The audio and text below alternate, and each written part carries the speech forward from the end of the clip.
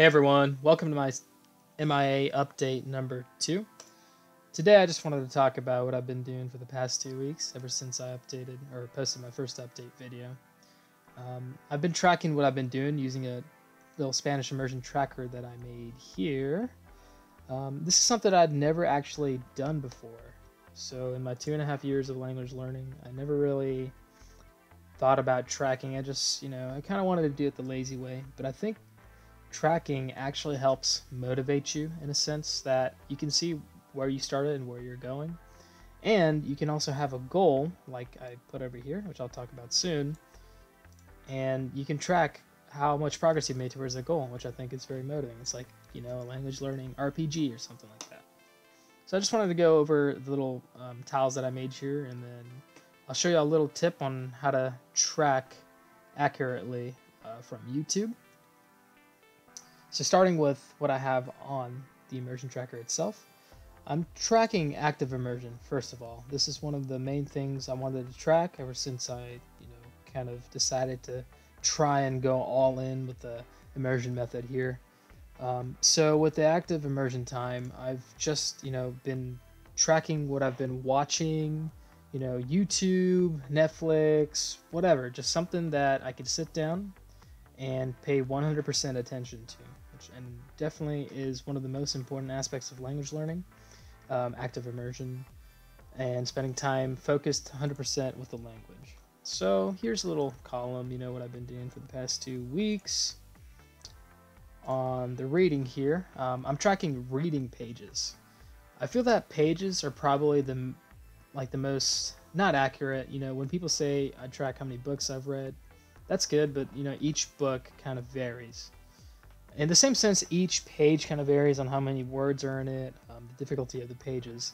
But a page, I think, is a more reasonable unit of measurement to track towards, gaining language fluency, because it's small enough to where it increases the accuracy, the precision of, the amount of time you spent with the language, tracking that, instead of books, because books, obviously change from author to author, right? But pages, it can be from news articles, whatever, books, yada yada. I think pages, are a good way to track.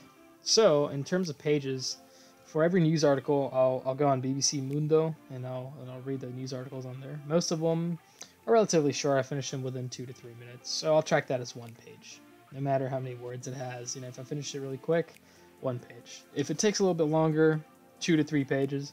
But most articles aren't like that. There are some articles that are pretty long, but 2 to 3 pages is how I'll track it. And then, from a book. So I bought Man's Search for Meaning by Viktor Frankl in Spanish. El hombre en busca de sentido, I think is what it's called. So I've been tracking the pages I've read.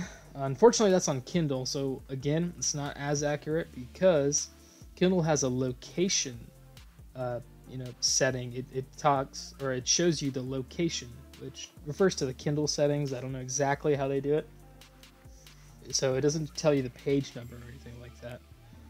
Either way, I googled on YouTube and I found that other people had the same problem with tracking page numbers, and they recommended that you divide the location by 16.9, and that'll give you a rough estimate of how many pages you've read. And like I said before, every page varies in terms of how many words are on it, but there's also a good average amount, right? In terms of how many words are on a page on every book. I believe it's 200 to 300 words usually. So, that's how I track it. So for example, if I start on location 100 and I end up on location 300, by the time I'm done rating, I subtract 100 from 300. There's a difference of 200, and then divide that 200 by 16.9. It sounds unnecessarily complicated. It's really not. You just kind of want to find how many pages you've read. So divided by 16.9 if you're on Kindle. A little tip there that I found. And yeah, I've been trying to hit 40 pages. Have not hit anywhere close to that, but that's because, I haven't been finding too interesting content, and let's be honest, I've been a little bit lazy with this. I've been trying to, work on other hobbies and stuff. So as for now, passive listening estimates I'm not focusing on, but I am tracking. I've only got an hour and 30 minutes. I kind of refer to passive listening as something that I do in the car, or maybe I'm at the gym or something, and I'll listen to something in Spanish. I know, when you're there, you can't put 100% effort or concentration in what you're doing. There's a lot of things going on. But I only track active immersion as what I'm doing at home, just sitting in my chair watching, putting 100% concentration. There's nothing else but watching the TV show and trying to understand what's going on.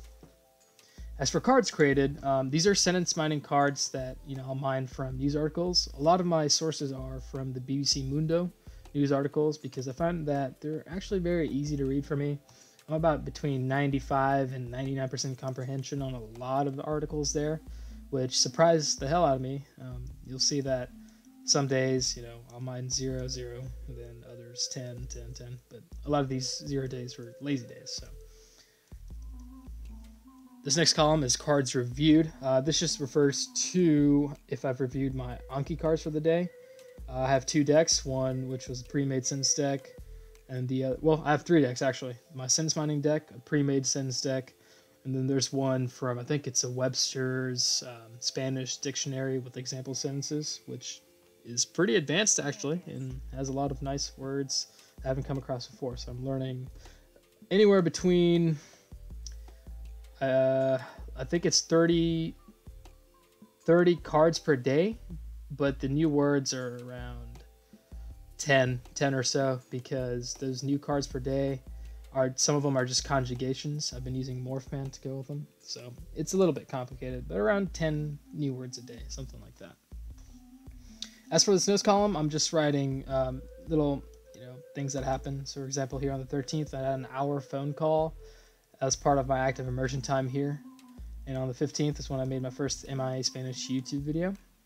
So it's pretty useful. I haven't had anything too eventful yet, but I'll keep updating it. It's not really important, but it's just if I wanted to make a note.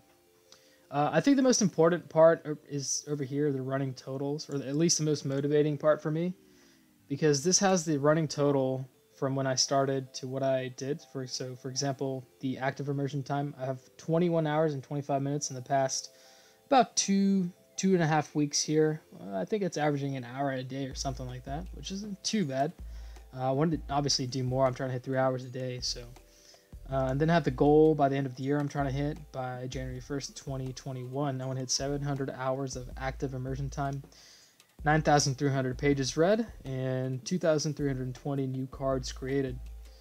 And below that, I have the percentage to which I'm heading towards the goal. So I'm only around 3% of the way to 700 hours worth of active immersion time, only 0.4% of the pages I want to read, and only about 1% of the cards I want to create.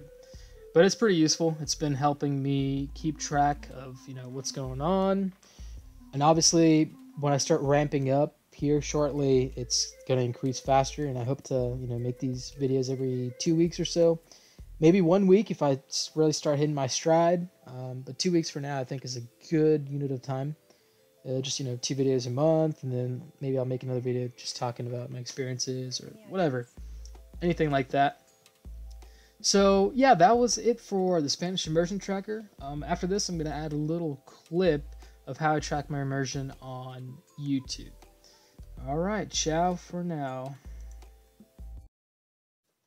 Okay, so go ahead and open up your YouTube on your phone. Click on your profile picture on the right top corner. It'll pull up this screen. I'm on the iPhone, so it should look like this. And you'll see that the third option from the top is called Time Watched. So just go ahead and click on that. From there, it'll give you a running weekly average for 7 days. It doesn't start Sunday to Monday or anything. It just starts for 7 days. So it could be Tuesday, and they'll show you starting Monday, something like that, right? It'll give you how much you've watched today and how much you've watched over the last 7 days total, cumulative, and your daily average. So it's a useful tool, and I hope it's useful for you guys, and let me know what you think. Thanks.